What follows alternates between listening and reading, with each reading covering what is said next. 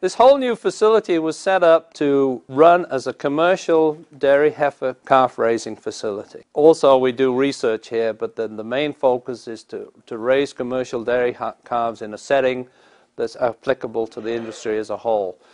And so we went with this single truss roof with natural ventilation, curtain side walls, and then individual pens. We decided to go with solid panel pens, but you wanted the flexibility of being able to tear those pens down in between calf groups and be able to also easily put them back up and bed them and clean them out. We looked at a number of options and we decided on the Comfy Calf Suites option, which provided a rigid material, would make sure it'll take the abuse of the calves and the abuse of everyday management. Plus, one of the most important things was we could easily power wash it. Power washes very nicely, cleans up well, and dries between calf groups.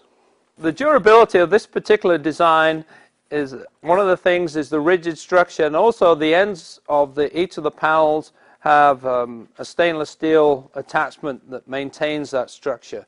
And a lot of the other materials doesn't have that, and you'll see other materials warping in the pens in the short time periods. We're very fortunate here at the Research Center to have a very experienced crew. All the guys who work with us are from dairy farms.